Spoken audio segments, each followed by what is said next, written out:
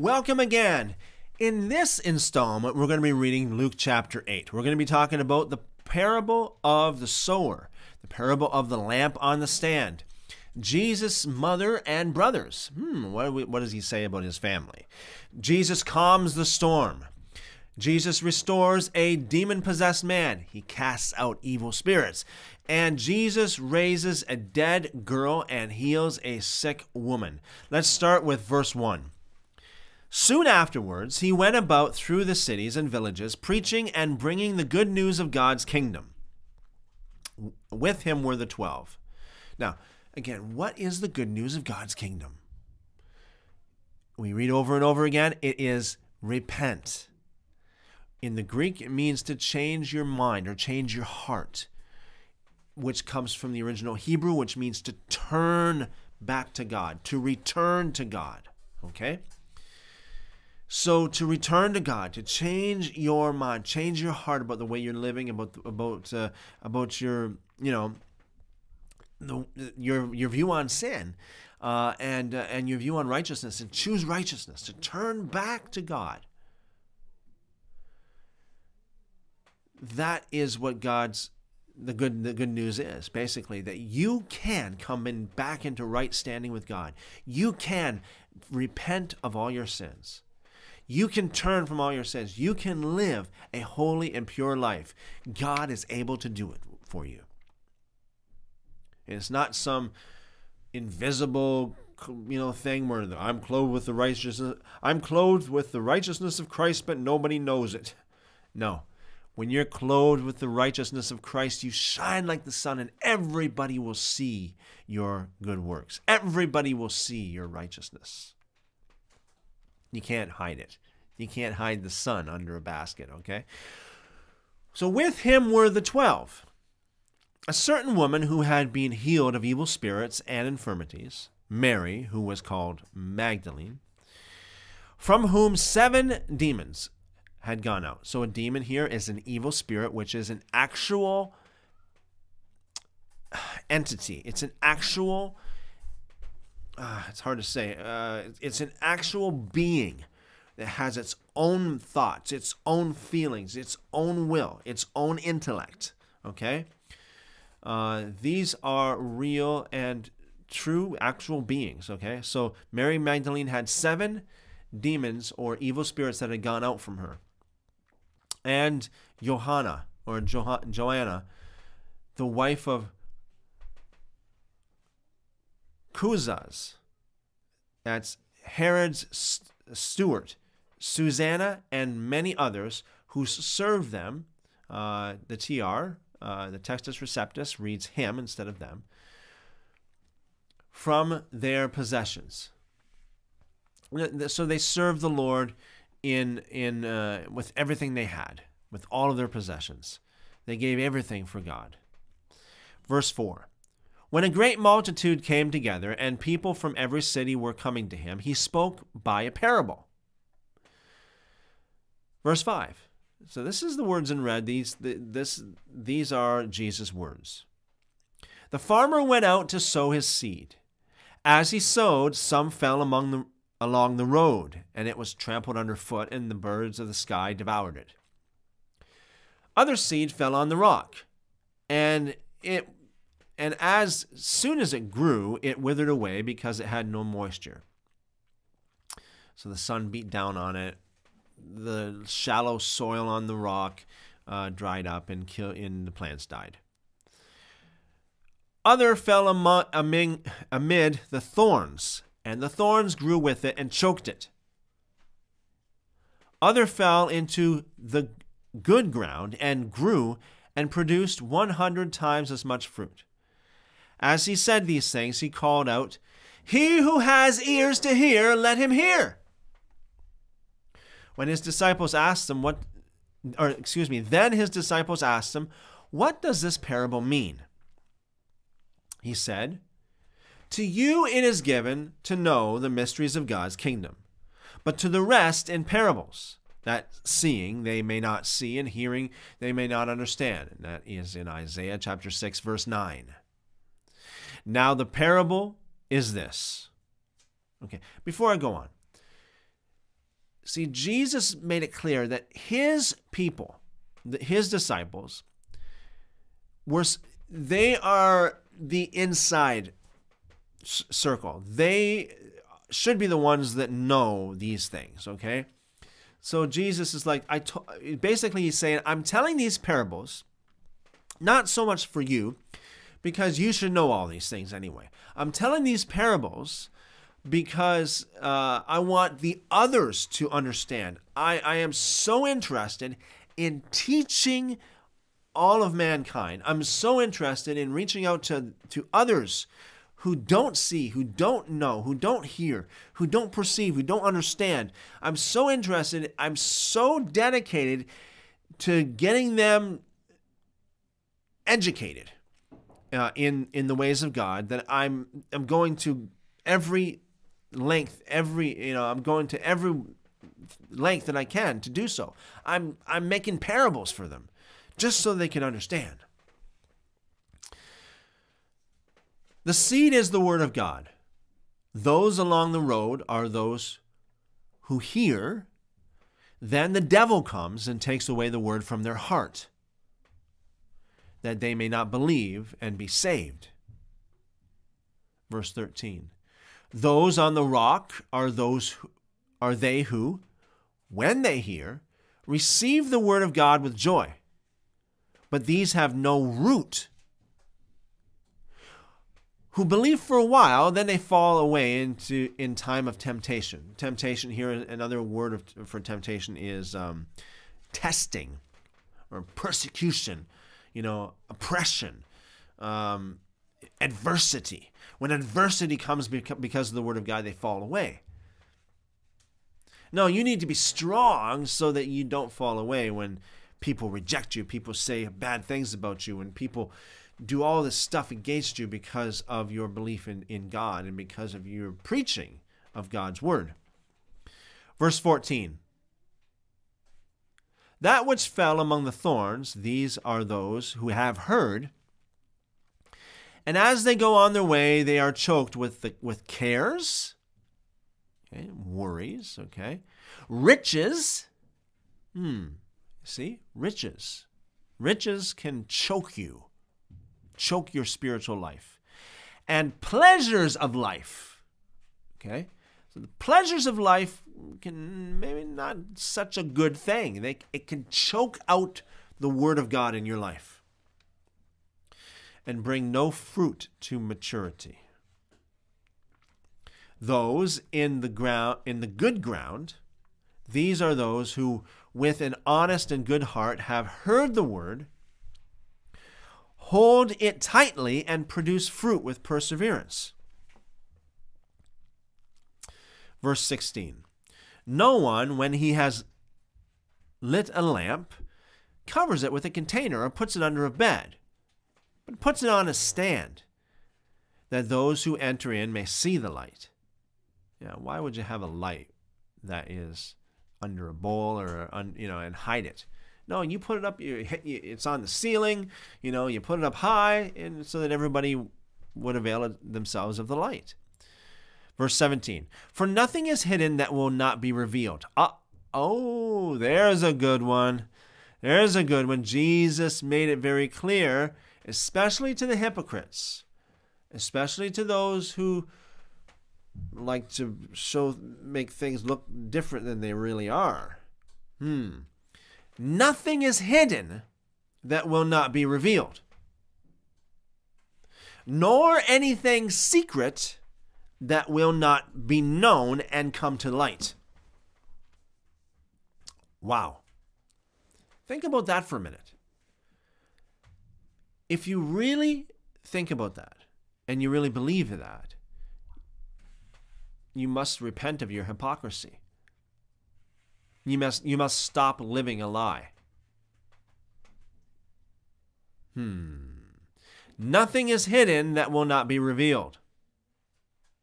What you're trying to hide, you're working against God, because God's going to reveal it. Nor anything secret that will not be known and come to light. Verse 18, Be careful, therefore, how you hear, for whoever has, to him it will be given, and whoever doesn't have, from him will be taken away even that which he thinks he has. In other words, you're very responsible for what you hear. You're responsible. You're responsible for knowing. You're responsible for doing everything you can do with what you've got. Verse 19. His mother and brothers came to him. Ah, interesting. Jesus' mother, Mary, or her real name would be Miriam, and his brothers came to him, and they could not come near him for the crowd. Some people told him, he said, Jesus, your mother and your brothers stand outside. They want to see you, desiring to see you. But he answered them, my mother and my brothers are those who hear the word of God and do it. Ooh. Wow. He could have said, again, the evidence here is not so much in what he actually said, but what he didn't say. He could have said, oh, my mom is here? Oh, my brothers are here? Oh, make way for them. Bring them up here. Bring them up here in front row. I want to talk to them. I want to talk to them, you know. Excuse me for a minute. I got to go and talk to my mother and my brothers. He could have. Instead, he said, my mother and my brothers are those who hear the word of God and do it. Think about that. How blessed would it be to be? How blessed would Mary be to be his mother? How blessed it would be to be one of the brothers of the Lord. His actual brother. How blessed would that be? Hey, man, my brother is Jesus. Really, my brother's Jesus. You know, we share DNA, closely share DNA here. Think about that for a moment. Think about that.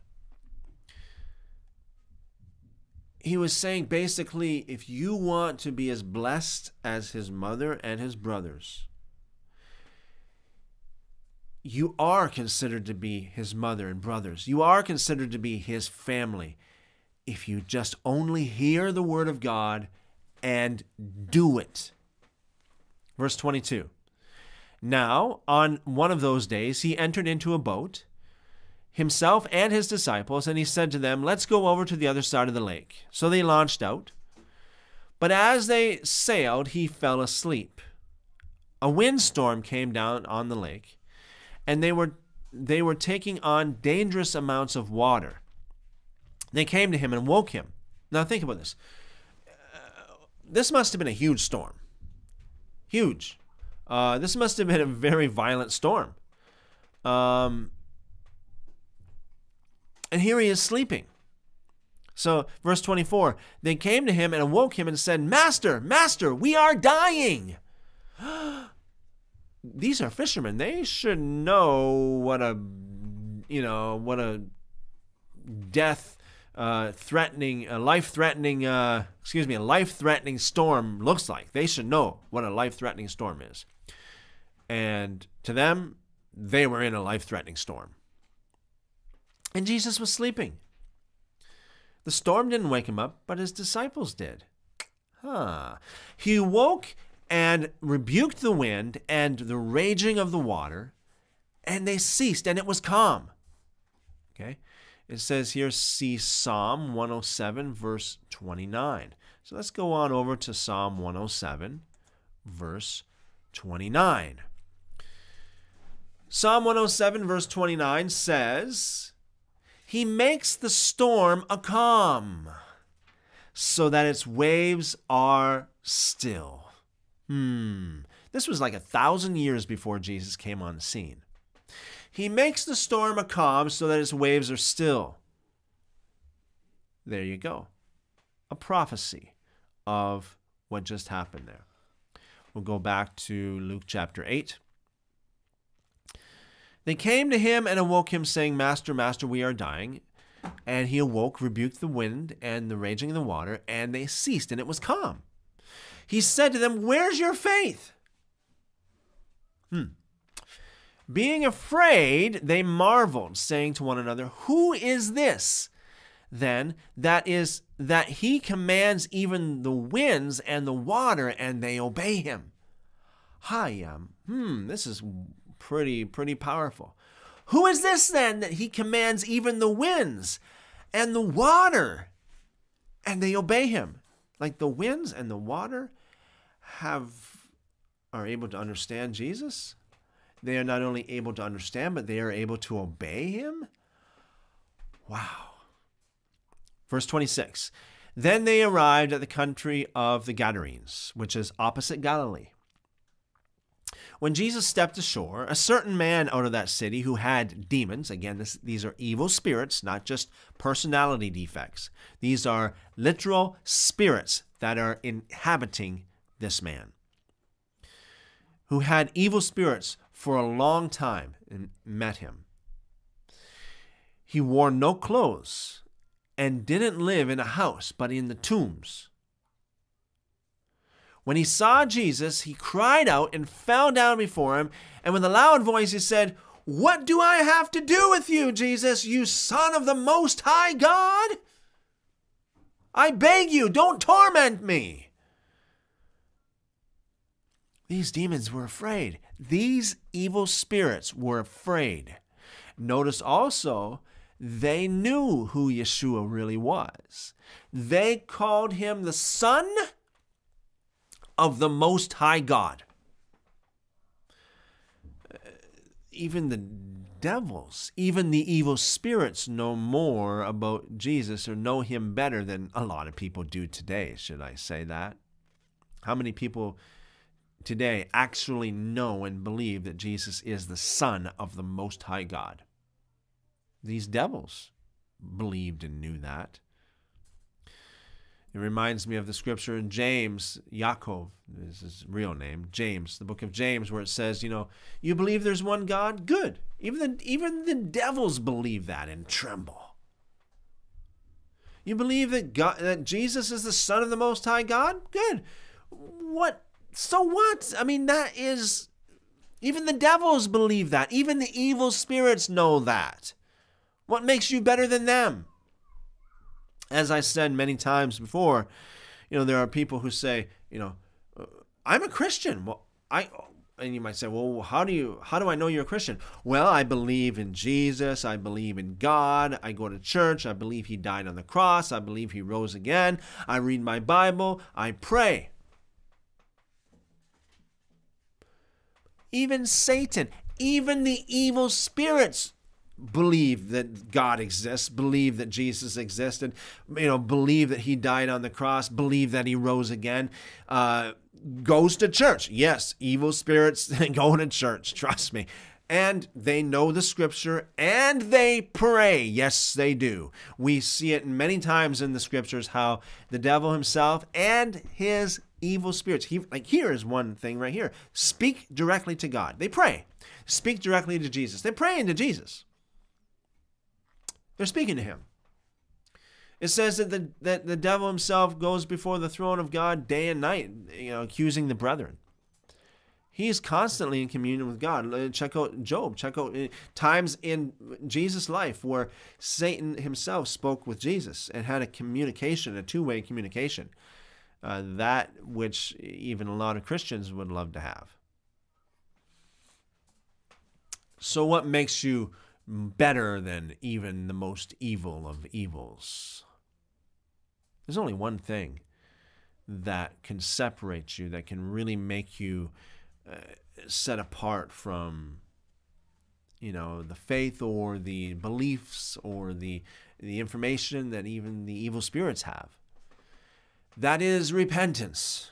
That is that you obey God, that you really obey God, you love him, that you've repented, that you have changed your life, and you really, really, really love and follow God according to his guidelines, instructions, rules for your life as we read throughout the Bible from cover to cover. Yes, yes, yes. For Jesus was commanding the unclean spirit, this is in verse 29, to come out of the man. For the unclean spirit had often seized the man. He was kept under guard and bound with chains and fetters. Breaking the bonds apart, he was driven by the demon into the desert. Think about how strong this man was, breaking chains. In another account, another gospel, it says that no one can even bind him because he broke the chains so much. So this man was a very fearsome individual, a very fierce individual. Yet Jesus was so much more stronger that this man threw himself down and said, "What do we have to do with you, Jesus, Son of the Most High God? Have you come to torment us right now?" They were afraid. Verse 30, Jesus said, "What's your name?" He said, "Legion, for many demons have entered into him." They begged him that he would not command them to go into the abyss, that is, into hell, more or less. Now there was there a herd of many pigs feeding on the mountain, and they begged him that he would allow them to enter into those. Then he allowed them. Again, why would the evil spirits, why would these devils beg Jesus to enter into pigs? A lot of, these devils know a lot better than even a lot of Christians do today. They knew the law of God. They knew what was unclean according to God's sight. And they knew that a pig being unclean was fair game for the devils. They knew that a pig being unclean was fair game, legal ground, so to speak. Legal ground. That's why they knew that this was fair game. This was legal ground for them. So they asked Jesus, "Send us into the pigs." And that's why Jesus allowed them. A lot of you, those people who have evil spirits, for the most part, if not for, in every case, they have evil spirits. They're tormented by evil spirits. They have evil spirits in their life because they somehow opened the door or gave the devil legal ground in their life by disobeying God's commands. The devil knows how it works. You disobey God's commands according to the law of God, you open the door and you give the devil access to your life. You make yourself fair game. You make yourself legal ground for him just to claim you. That's how it works. That's how it works. That's why when you repent of your sins, then a lot of times, the evil spirits will leave you. If not, you can ask the Lord to remove the evil spirits from you after you've repented of your sins, and then ask the Lord to fill you with His own Spirit. Verse 33, the demons came out of the man and entered into the pigs, and the herd rushed down the steep bank into the lake and were drowned. They committed suicide. So we see here that suicide is the fruit of evil spirits. Devils cause people and even animals to commit suicide.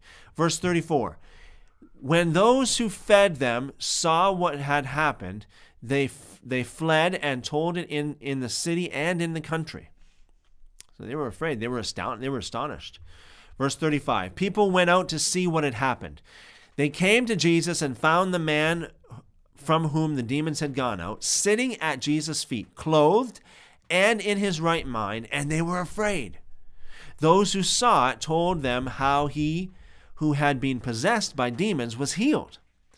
All the people of the surrounding country of the Gadarenes asked him to depart from them, for they were very much afraid. Then he entered into the boat and returned. Here we go again. We've got a situation here When Jesus was so powerful, so fearsome, so holy, they asked him to leave us. Leave us. You are just too much. You're just too holy, too powerful. Okay? Another one. Another, another exhibit in our case that the Jesus of the Bible is a lot different than the Jesus of most, if not almost every church today. Verse 38. But the man from whom the demons had gone out begged him that he might go with him. But Jesus sent him away, saying, return to your house and declare what great things God has done for you. He went his way, proclaiming throughout the whole city what great things Jesus had done for him. So Jesus said, return to your house and declare what great things God has done for you. He went away and proclaimed throughout the whole city the great things that Jesus had done for him. Verse 40. When Jesus returned, the multitude welcomed him, for they were all waiting for him. Behold, a man named Jairus, or Jairus, or Jairus, came. He was a ruler of the synagogue. We have departed so much, from the original faith, because nowadays Christians are so separate from Jewish synagogues. They need to go back to the roots. Jairus here, again, his original name would have been Jairus or Yaira. He was a ruler of the synagogue. He fell down at Jesus' feet and begged him to come into his house. So he had guts, come into my house. For he had an only daughter, about 12 years of age, and she was dying. But as he went, the multitudes pressed against him. A woman who had a flow of blood for 12 years, people speculate that could have been cancer, who had spent all her living on physicians. She went to all the doctors and spent all of her money, could not be healed by any, came behind him and touched the fringe of his cloak. The tassel, it says here in the notes. For those of you who know, the word that's used for fringe or tassel is actually from the Hebrew word tzitzit, which is the tassels that is commanded for us to wear in the book of Numbers. It's a tassel that has a thread of blue in it, and it says that tassel is to remind you to obey the commandments of God. Even today, talk about Jewish synagogues, even today, the tassel here, the tzitzit, has a very special symbolic meaning. Very special, even if I can say prophetic meaning, in the sense that it symbolizes the Torah itself. It symbolizes when you touch that fringe, when you touch that tassel, it symbolizes your allegiance to God's law. It symbolizes your repentance and your respect for God's word, for His Torah. When this woman came up behind Jesus and touched the tzitzit, what she was doing is, in essence, she was saying, I repent of my sins. I turn away from all of my own desires in my life, my plans, everything that I am, everything that I stand for in myself, and I turn to God's way. I turn myself wholly and completely to God's way, and I surrender and respect His commands, His law, His instructions, His rule, His Torah. That's repentance. That's repentance. Immediately the flow of her blood stopped. Jesus said, who touched me? Now, again, let's just take a moment to think. Jesus wore tzitzit. If he was here today, I'd be so bold to say he would wear tzitzit. Why don't we today? If Jesus came today and was preaching and had a so-called church or whenever had a following, he would wear tzitzit, and of course the followers would follow along. You know, if you notice, usually a spiritual leader dresses a certain way, and usually the followers would also dress in a similar way as the leader does. That's just the way it goes. Just a little thing to think about. When all denied it, Peter and those with him said, "Master, the multitudes press you and jostle you, and you say, 'Who touched me?' But Jesus said, 'Someone did touch me, for I perceived that power had gone out of me.' When the woman saw that she was not hidden," I guess she didn't want to be seen, "she came trembling and falling down before him, declared to him in the presence of all the people the reason why she had touched him, and how she was healed immediately. He said to her, 'Daughter, cheer up. Your faith has made you well. Shalom Aleichem. Go in peace.' Peace to you." Verse 49, while he still spoke, one from the ruler of the synagogue's house came, saying to him, "Your daughter's dead. Don't trouble the rabbi. Don't trouble the teacher anymore. She's dead. Don't worry about it. She's dead. She died. It's over." But Jesus, hearing it, answered him, "Don't be afraid. Only believe, and she will be healed." When he came to the house, he didn't allow anyone to enter in except Peter, James, and John. Peter, John, and James. Okay, so here we go again. And this happens over and over again throughout the scriptures and throughout the Gospels, where we have Jesus allowing only Peter, John, and James with him. In certain circumstances, even the other 9 were not eyewitnesses of what Peter, James, and John were eyewitnesses of, okay? So again, when you're reading the scriptures, keep this in mind. Jesus, the words in red, of course, that which can be reasonably ascertained as being truthful and factual, is, at the top. Peter, James, and John, the writings of Peter, James, and John are more weighty than any other writings because they are those that were part of the inner circle, the inner of the inner circles of Jesus. They knew Jesus more than anybody else knew Jesus. They knew Jesus more than Thaddeus knew Jesus. They knew Jesus more than Judas knew Jesus. They knew Jesus better because they were allowed to be with Jesus in circumstances that no other person was allowed to be in. Okay? Consider the Mount of Transfiguration. Consider this in this circumstance and in others as well as we read through this, as we read through the Gospels. So the writings of Peter, James, and John, if you read it, think about this for a second. Just let me just put this thought out there. Let me just submit this to you. Do this in your own personal Bible study. Read the writings of Peter, James, and John, and you will find a common thread throughout all of them. They all speak of holiness. They all speak of righteousness. They all speak of following the law of God and sinlessness even. Now then read the other writings of the other disciples. So the song, the tune is different. Why? Because they're different people. They were not as close to the Lord as Peter, James, or John was. Even the writings of Paul, there's a common thread throughout the writings of Paul, which is different than the common thread throughout the writings of Peter, James, and John.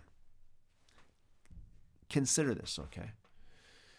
We need to come to the scriptures with an open mind, but not with an empty mind. We need to know. We need to be educated. We need to know what we are reading, what authority it actually has, who wrote what we are reading. I have a video, a teaching called, the 10 questions to ask. The questions to ask when reading the Bible. I encourage every one of you to check that out.